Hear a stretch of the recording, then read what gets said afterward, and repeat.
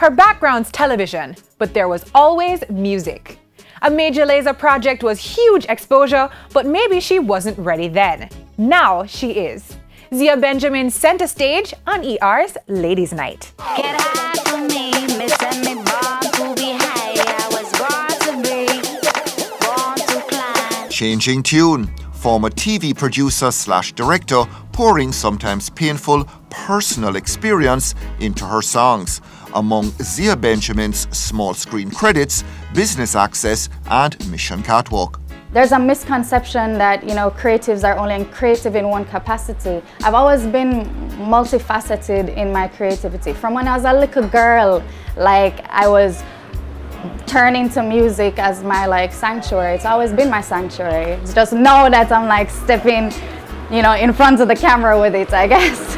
Benjamin introduced the music producer Rory Stonelove by another of his female collaborators. A nice move by another woman since, as Zia says, she wants to promote female solidarity within the music industry. Zia's and Rory's efforts resulting in a track called No Fame. It's calling my name, tried to get me. What do I bring to the plate? The only thing that I can bring to the plate is my honesty. I think the best music is honest music. It comes from the heart. No Fame was incredibly honest for me. I actually didn't expect it to come out first.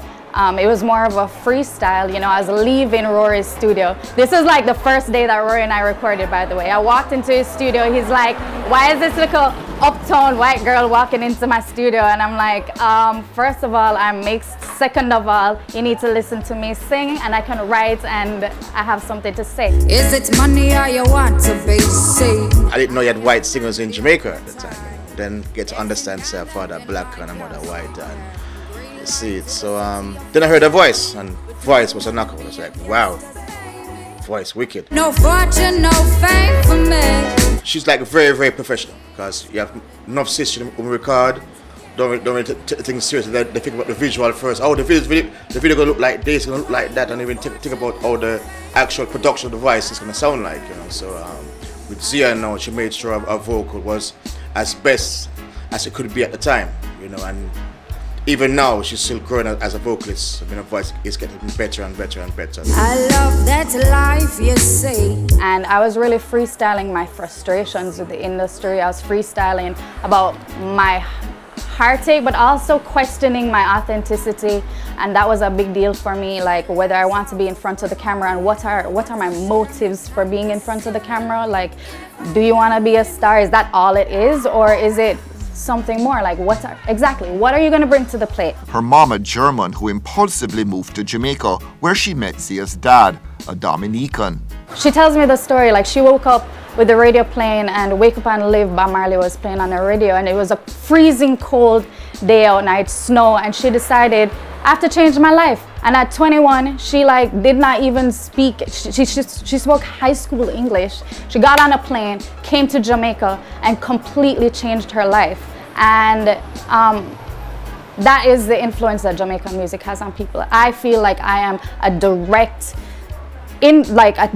manifestation of the influence of Jamaican music, and therefore Jamaica is in my blood, it's in my sweat, it's in my tears, and I give my life to this country, and I feel like I'm as Jamaican as you can say. Before meeting Rory, one of her early tracks heard by Diplo of Major Lazer. And Diplo is writing me, girl, you sound like Billie Holiday, let's do some music. And then after that I'm talking to record labels, and this was in a matter of less than a month. And I knew nothing about music. I just knew singing in my bedroom. I had been writing my entire life, but I was never a musician. I was a poet who could sing. Get high for me, missing me born to be high. Her voice, the bridge on the huge Major Lazer hit, Jet Blue Jet. But at the same time, my name wasn't on the song. And, I don't really want to go into the details of that because it's still something I'm working on, trying to figure out what I'm going to do with it. But at the same time, it's one of two things. I knew that I think at that stage I was unprepared for that fame because I didn't know how to sing. And also, even though I love the song, it wasn't necessarily the direction that I wanted to go with my music. No way. Everything in its time, but producers also liking what they saw, which was nice, but also a sore spot for the inexperienced youngster. You know, it's something good. Like, obviously, like, you're marketable. I'm not gonna be a hypocrite and be like, boy, I wish I was ugly so that, you know, I could just really sing and people would listen to just my voice. No, let's be real. They see the potential in pretty and they don't necessarily want to know what you have to say. It's really funny because the first time that a record label showed interest in me, they got my then manager to ask me for a photo shoot. The first photo shoot was on the beach in a bikini. Now, we're Jamaican and I have no problem in being on the beach in a bikini, but that should not be my first photo shoot. I have a voice. You gain the fame without losing your soul. With her TV background, Zia had no problem directing her own music video for No Fame, an all-woman production. Even my editor is a woman, and I think that challenges the concept in Jamaica that women can't work together. Everybody always has to compete. No. Done hair, very slick, and the track getting airplay. The little girl that's writing on her arms in the video, that's me when I was a child. Like, I was going to country, like, writing all over myself with marker because I had lyrics in my head from that age. And you cannot look at somebody who has that much passion and that much importance in their dream and just be like, it's all about looks and, you know, we're just gonna make you a brand. You can't do that. That's foolishness. No way, no way, no way. The story behind No Fame, clearly a painful topic. I don't really want to talk about the details of my experience. Even though music for me has always been my sanctuary, it turned me off of music for a very long time.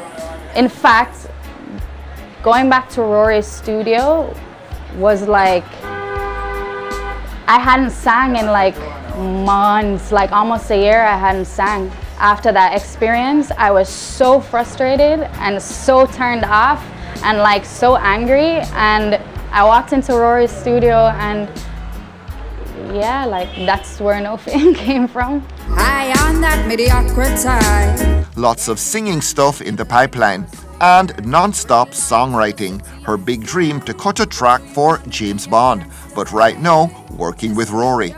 Doing a song is one thing, but the team is all about your team. So she's going to have to realize that you have 100%. You have 100%, and then you're gonna have to start sharing that 100% to go forward. You can't be selfish and feel say, and keep 100% and it's gonna happen.